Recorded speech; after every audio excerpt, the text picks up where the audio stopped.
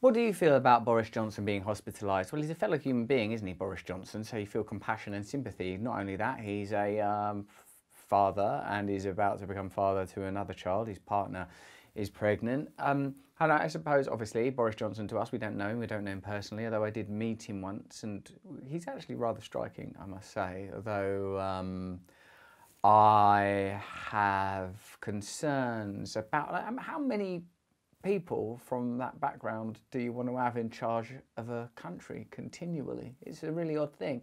But of course, our ultimate reaction to any human being should be based on a humanitarian, compassionate response, unless they're literally placing us under attack. Perhaps one of the things that's complex about living in the time we live in is that we don't deal with real threat often. We deal with abstract threat through a variety of layers with numerous complex mitigating conditions. Even something like a COVID lockdown, think of how many sort of factors there are. There's the economic factor, there's the medical factor, there's whatever personal variation there is due to your own economic circumstances. Then of course we look back at how you arrived in that economic condition, whether you think that's just and fair, makes you question all of society. So of course our natural and the most pleasant reaction to Boris Johnson's illness is to wish him well, but it also is a stark reminder of the ordinariness, normalness, humanness of our leaders, particularly at a time when we sort of unconsciously, in my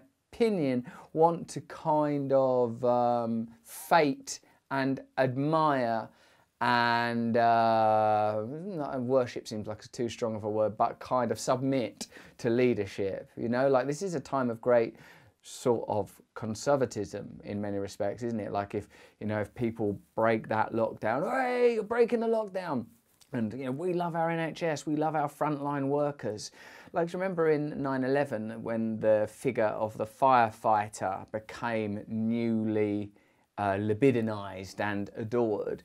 Quite rightly, but of course, you know, there's a brilliant Curb Your Enthusiasm joke where he sort of says, come on, Larry, you know that my dad died on 9/11? Yeah, but not in the towers. He just died on that day.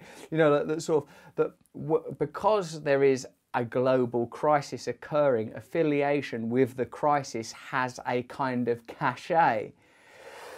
And NHS workers are working hard all the bloody time. I mean, that's the point. The NHS is functioning, I believe, as a kind of god, like a pagan god in the pantheon of our nationalistic religious identity. It's the kind of compound of our compassion. Of course, at this time we're aware of utility. The NHS is functioning and doing work and helping people that are sick. But what is it doing emotionally? What is it doing emotionally when people are applauding?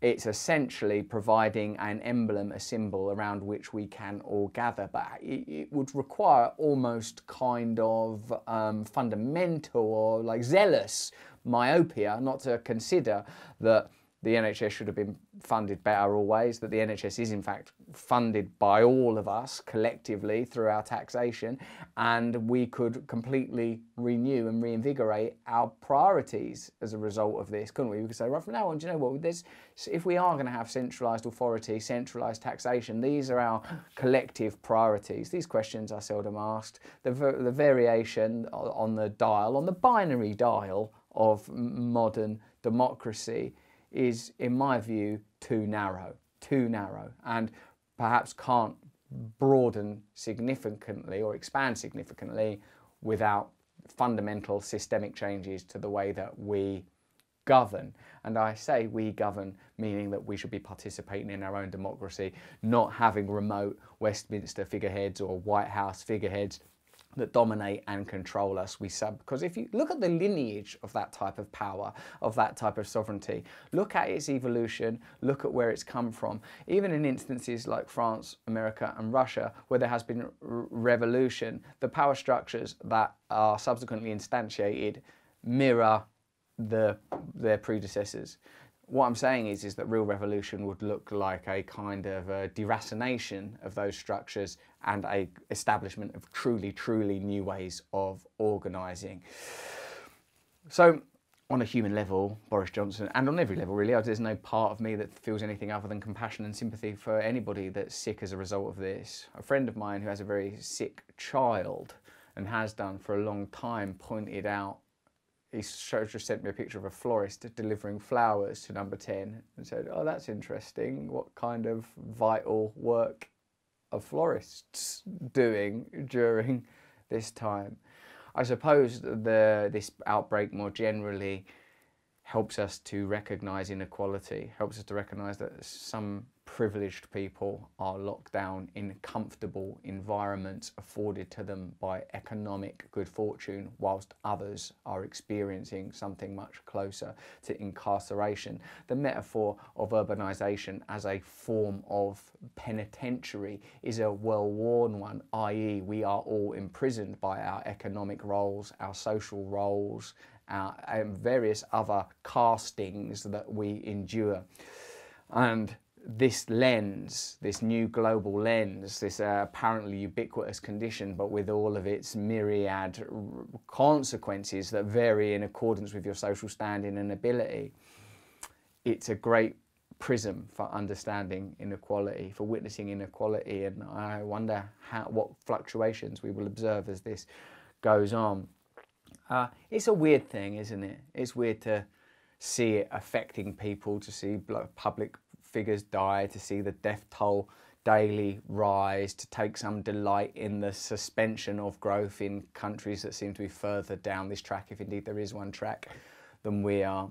So I would say that from a human level, Boris Johnson, like all leaders, because I no longer believe, I don't believe in kind of, what do I want to say, discursive disdain or contempt or negativity, even if you disagree with people. I think finding common ground, finding compassion, finding love has got to be part of the solution. Isn't it weird when politicians step down, like Jeremy Corbyn, and Boris Johnson sort of says nice things about him, and Jacob Rees-Mogg says nice things about him? You think, why don't you just be nice always? Why is it that we've accepted, oh, politics, everyone's got to be like an arsehole all the time and make them crazy noises in their parliamentary discussions? Why is it that we can't communicate with civility and love? Well, because of the customs and evolution of those systems and things that are now endemic within the system and that probably can't ever be meaningfully adjusted, should just be dispensed with, moving power and control as close as possible to the people affected by true democracy is all I'm really advocating. So yeah, this is a time when we require authority, or at least we lead into it, but the authority and sovereignty that we are projecting onto political leaders, they are, do you know this yet, completely unable to provide, because they are, like you and me, fallible, flawed, vulnerable, flesh people that are going to get sick and die, if not now, then one day. And we need to find that sovereignty within the metaphor of sovereignty, the metaphor of the king, be found within all of us, to find our own kingship, from not to be born in the palaces of opulence where you might predict a Messiah would be born, but in the stable, in the lowly place, is where you find your own kingship, your own sovereignty, to become the man, woman, or however you identify, to become truly that being. One of the components that must be shredded, shedded, lost, is that tendency to project power onto another. So what we can learn from our reaction to Boris Johnson's sickness is that we are projecting authority. The authority that's projected onto us is contingent upon our compliance, whether that's now in this pandemic or beyond it.